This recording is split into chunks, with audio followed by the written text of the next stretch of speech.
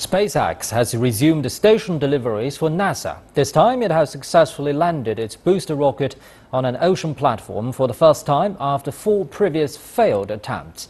The reusable booster rocket landed after propelling the unmanned Dragon cargo spacecraft to orbit, carrying supplies for astronauts at the International Space Station.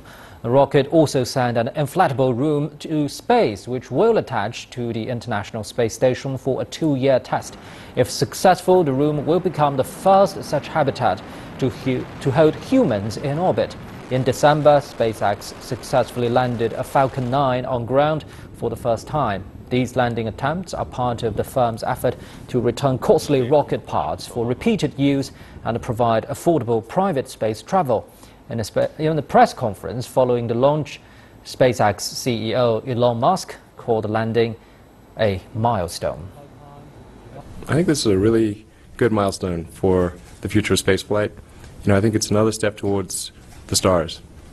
In order for us to really open up access to space, we've got to achieve full and rapid reusability. And being able to do that for the primary rocket booster is I think, going to be a huge impact on cost. Now it'll still take us, a few years to make that smooth and make it efficient, but I think it's proven that it can work.